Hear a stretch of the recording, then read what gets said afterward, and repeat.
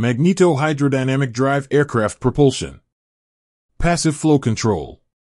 The first studies of the interaction of plasmas with hypersonic flows around vehicles date back to the late 1950s, with the concept of a new kind of thermal protection system for space capsules during high-speed re-entry. As low-pressure air is naturally ionized at such very high velocities and altitude, it was thought to use the effect of a magnetic field produced by an electromagnet to replace thermal ablative shields. Hypersonic ionized flow interacts with the magnetic field, inducing eddy currents in the plasma. The current combines with the magnetic field to give Lorentz forces that oppose the flow and detach the bow shock wave further ahead of the vehicle, lowering the heat flux which is due to the brutal recompression of air behind the stagnation point. Active flow control. Active flow control by MHD force fields, on the contrary, involves a direct and imperious action of forces to locally accelerate or slow down the airflow, modifying its velocity, direction, pressure, and friction heat flux parameters in order to preserve materials and engines from stress, allowing hypersonic flight. It is a field of magneto-hydrodynamics, also called magneto-gas dynamics, magneto-aerodynamics, or magneto-plasma aerodynamics, as the working fluid is the air ionized to become electrically conductive. Air ionization is achieved at high altitude. Electrical conductivity of air increases as atmospheric pressure reduces, according to Paschen's law. Paschen's law is an equation that gives the breakdown voltage, that is, the voltage necessary to start a discharge or electric arc between two electrodes in a gas as a function of pressure and gap length. It is named after Friedrich Paschen, who discovered it empirically in 1889, using various techniques of high-voltage electric arc discharge, like RF electromagnetic glow discharge, and a laser, E-beam, or betatron, radioactive source. MHD studies applied to aeronautics try to extend the domain of hypersonic planes to higher Mach regimes.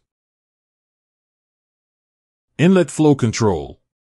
Airflow velocity reduction upstream to feed a scramjet by the use of an MHD generator section combined with an MHD accelerator downstream at the exhaust nozzle, powered by the generator through an MHD bypass system. The Russian project Ajax is an example of MHD-controlled hypersonic aircraft concept.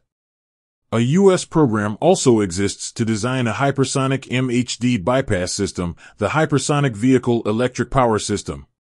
A working prototype was completed in 2017 under development by General Atomics and the University of Tennessee Space Institute, sponsored by the U.S. Air Force Research Laboratory. These projects aim to develop MHD generators feeding MHD accelerators for a new generation of high-speed vehicles. Such MHD bypass systems are often designed around a scramjet engine, but easier-to-design turbojets are also considered, as well as subsonic ramjets. Such studies covers a field of resistive MHD with magnetic Reynolds number much less than 1 using non-thermal weakly ionized gases, making the development of demonstrators much more difficult to realize than for MHD in liquids.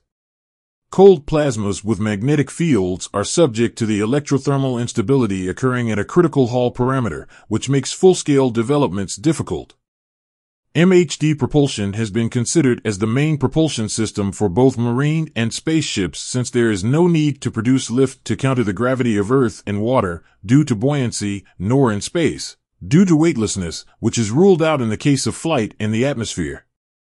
One could imagine future aircraft of a new kind silently powered by MHD accelerators, able to ionize and direct enough air downward to lift several tons.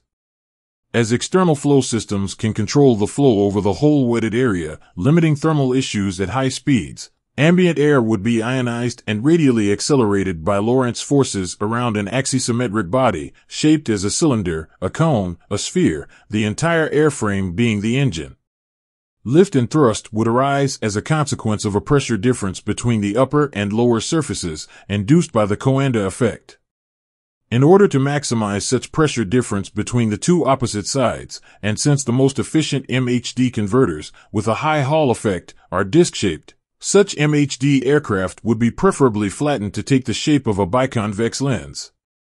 Having no wings nor air-breathing jet engines, it would share no similarities with conventional aircraft, but it would behave like a helicopter whose rotor blades would have been replaced by a purely electromagnetic rotor with no moving part, sucking the air downward. Such concepts of flying MHD discs have been developed in the peer review literature from the mid-1970s, mainly by physicists Leek Marabo with the Lightcraft and Subrata Roy with the wingless electromagnetic air vehicle.